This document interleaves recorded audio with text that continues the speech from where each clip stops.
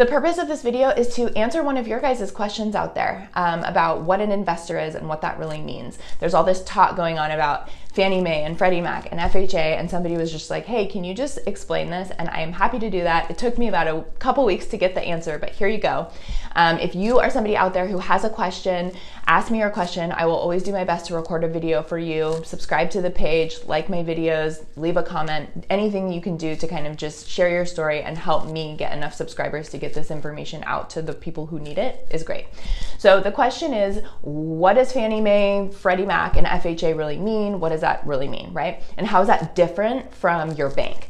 So investors, real simply, are the people who loaned the money.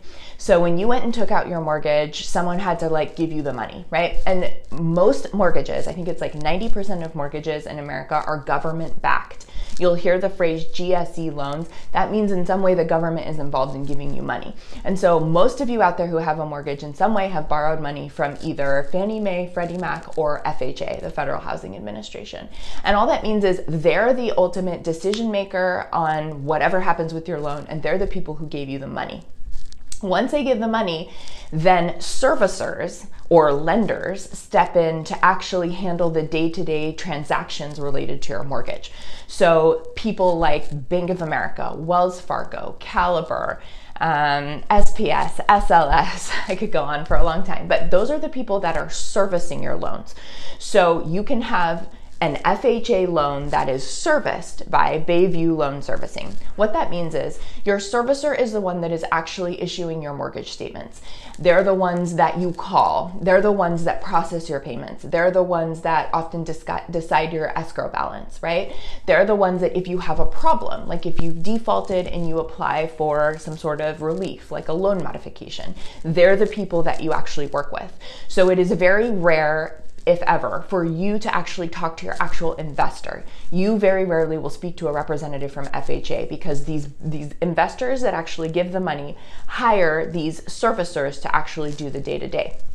However, when you apply for something like a loan modification, you apply through your servicer and then there's a decision point, right? The servicer takes what you applied for and they go to the investor and they say, please approve this. Please let us put this homeowner on a loan modification, or please let us approve this short sale. And then the investor has to sign off on it. So servicers, the middlemen, the people actually working on it, the Bayview Loan Servicings of the world, or the Dytex, or whoever you've got, they are the people that can sell the servicing rights between them.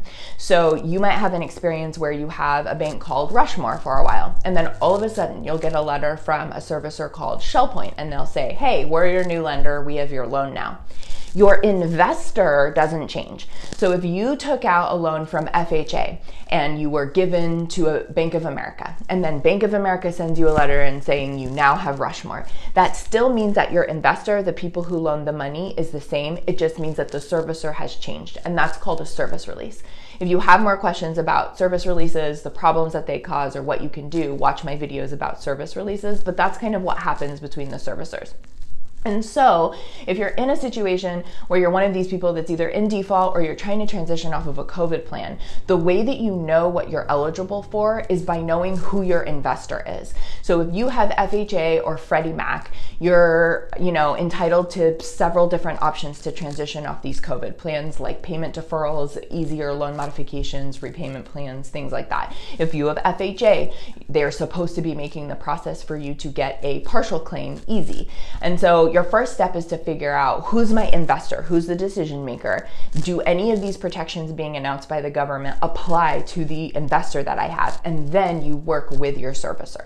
So I hope that kind of clarifies the difference between who's what and who's doing what. Good luck.